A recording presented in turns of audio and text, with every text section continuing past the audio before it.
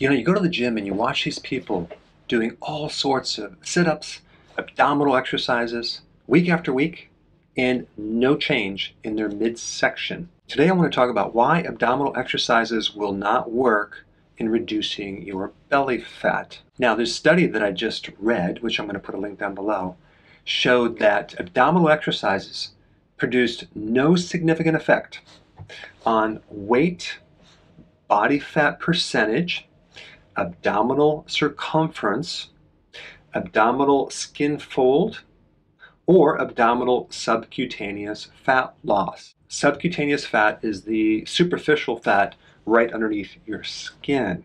But on a positive note, what it did do is increase the person's overall endurance so they can do these exercises longer. Okay, that's cool. But what about your belly? Well, there are three things going on. You have the superficial fat underneath your skin, that's the subcutaneous fat, and then you have the fat that's on your liver.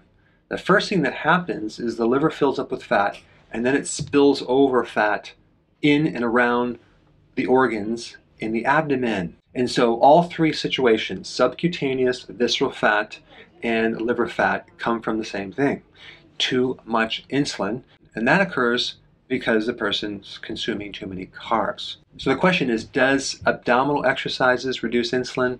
And the answer is no, it doesn't. And this is why people are not getting results. And so if you're new to my channel and you haven't watched a lot of videos, there's several things that you can do to create a huge change in your midsection. In fact, 80% of your results in changing the shape of your stomach and shrinking it has to do with not exercise, but your diet. You simply need to reduce your carbs, get on healthy keto. I put a link down below of how to do that. And you definitely need to start doing intermittent fasting, okay? The combination of those two will produce the majority of results in your midsection. And then you can definitely add exercise as well, but not just abdominal exercises. You would want to do high intensity interval training, and that definitely will help, but only about 15%. All right, thanks for watching, and I will see you in the next video. So the question is, what exercise will burn the most fat, okay? Out of the three variables, we have duration, intensity, and recovery. Intensity is the factor that will burn more fat than any other exercise. In fact, intensity will increase growth hormone by 450%. So what I'm going to demonstrate is a type of exercise called interval training. The heck? These kids, gum. High fructose corn syrup. This is going to kill you.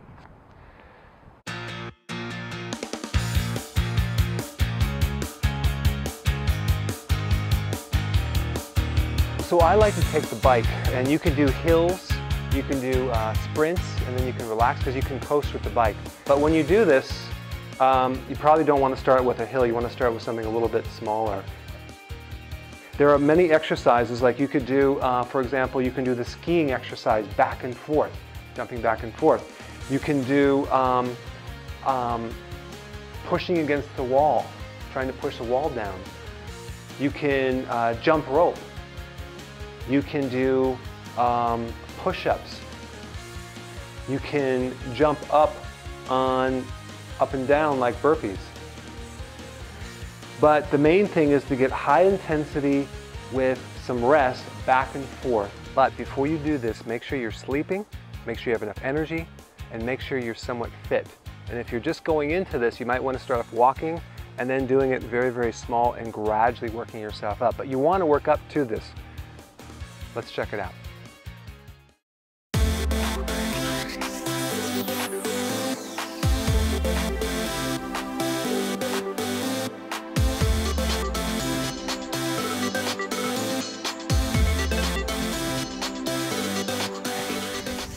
Okay, so that was called jump the stump to get rid of your bump, right?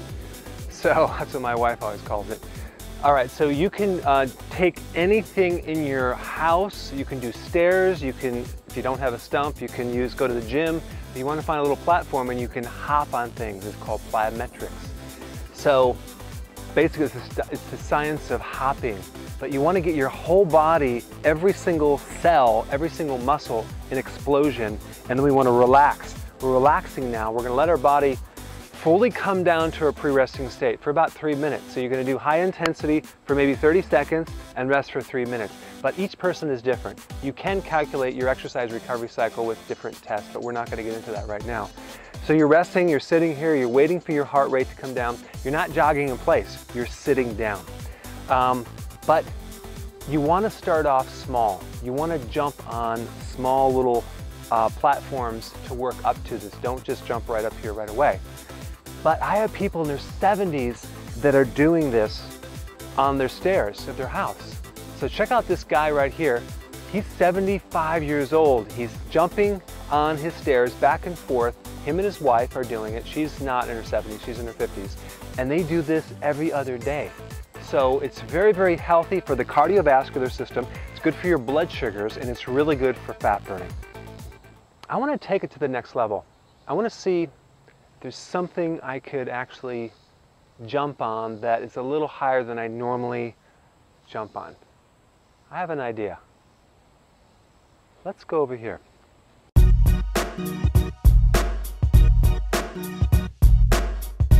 What do you think? Should I do it? Should I try it? Oh, what the heck? You only live once. There's one more point about interval training. To keep growth hormone, which is the anti-aging fat-burning hormone, continually going up, you have to keep making it more difficult because your body adapts. And when your body gets used to it, that hormone doesn't increase anymore. So you have to constantly come up with creative ideas to make it harder and harder.